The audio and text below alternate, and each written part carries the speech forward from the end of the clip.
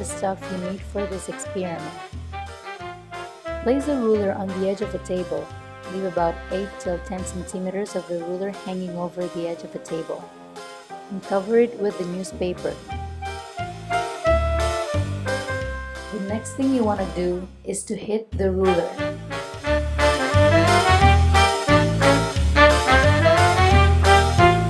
What's happening? You may not have noticed this before, but air has weight.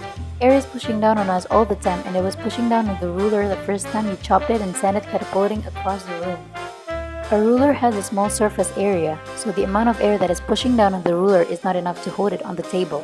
A piece of newspaper has a very large surface area compared to a ruler, so a much larger amount of air is pushing down on it. The weight of the air pushing down on our piece of newspaper is more than enough to hold our ruler in place, letting us snap it into a whole bunch of different pieces. Air pressure is measured in pascals. Atmospheric pressure is about 101,300 pascals or 101.3 kilopascals, which is about 1 kilogram per square centimeter. Imagine something that weighs about 1 kilogram, for example, a liter of milk. Now imagine balancing that 1 kilogram object on your thumbnail. Your thumbnail has an area of about 1 cubic centimeter, so the force you're feeling is about the same as the force of the air in the atmosphere pushing on every square centimeter of the newspaper in this activity.